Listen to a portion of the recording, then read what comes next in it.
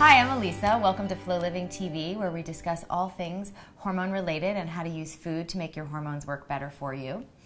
And today's question comes from a woman out in Texas. She's interested to know if, is there anything in my medicine cabinet that might be disrupting my hormones? And if so, what can I use to replace those products with? Great question. So important. I think all of us have products in our home that we don't realize are unknowingly doing harm to our endocrine system's delicate work of keeping our hormones balanced each and every day. And if you're doing all the work that we're teaching you at Flow Living of eating in your hormonal health, then you want to make sure you're not doing this to undo all that good work. So let's start. There are 5 that I'd love for you to switch. Let's start with the first one. The first one are antacids.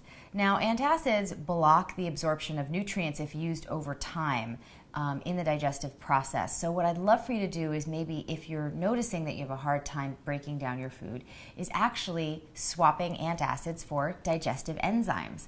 So you can pick these up. I love Rainbow Light. They make a great one that doesn't have any glandulars in it. It's just all the enzymes that your body needs to break down the different macronutrients in your food.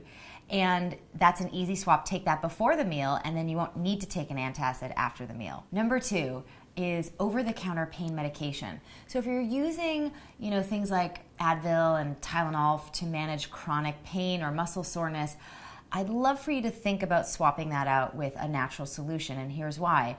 Over time, exposing your liver to all of that medication can compromise its ability to metabolize estrogen. And if you're dealing with hormonal symptoms, you know that that's a big no-no. So what's the swap? Try applying topically something like arnica gel, which can relieve the muscle soreness and stiffness and also help with pain. Number 3 is body lotion. I know I've said this before, but I have to say it again because you're putting so much of this onto the largest organ that you have, which is your skin. And whatever you're putting on the skin is going right into the bloodstream unchecked.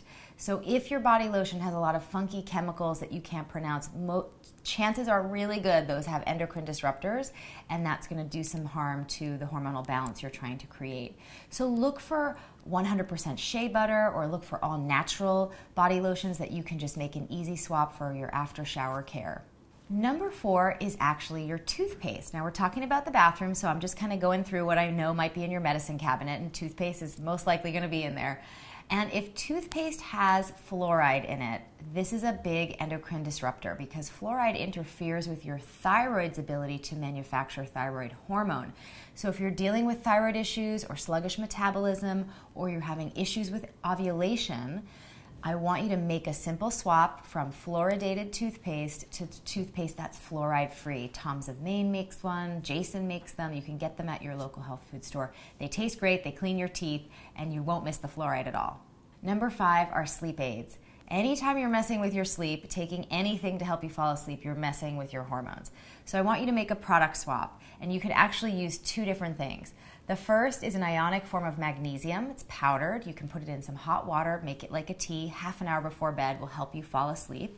And the second thing is actually using passion flower. It's an herbal tincture that helps relax the nervous system and help you calm down and unwind to help you feel like you can fall asleep. So try the natural route first. You'll be amazed at how effective those natural solutions can be, and you're not messing with any of your hormones, which of course is the whole point. Now I want to hear from you. Let me know what you think of this video by leaving your thoughts in the comments section below. And if you have a burning question about your medicine cabinet or your hormones, email us at info@flowliving.com so we'll get that question answered for you. Every woman deserves to feel great all month long, and I want you to experience your new normal of health.